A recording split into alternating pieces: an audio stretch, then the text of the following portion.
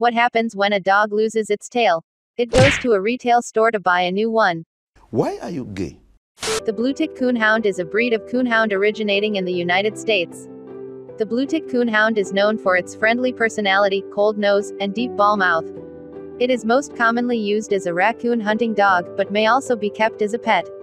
The Bluetick Coonhound gets its blue coloring from black ticking on a white background, which gives the impression of a navy blue color. This ticking covers the body and can be interspersed with variously shaped black spots on the back, ears and sides. Preference runs to more blue than black on the body. Black should predominate on the head and ears. Bluetick Coonhounds can come either with or without markings. With markings means they will have brown markings above the eyes, along both sides of the muzzle, on the chest, and down all of the legs. Without markings means their color consists of only black and white fur. There is generally a tick blaze running up the face. Bluetick Coonhounds should be 21 to 27 inches tall at the shoulder and males weigh approximately 55 to 80 pounds, 25 to 36 kilograms. Females are considerably smaller at an average weight of 45 to 65 pounds. Feet should be cat-like, rounded with well-arched toes. Their paws are larger than those of nearly all other breeds of dogs. Rear legs should have a moderate bend at the hocks. All legs should be straight from the dog's body to the ground when viewed from the front or rear. Bluetick Coonhounds are bred to be hunting dogs.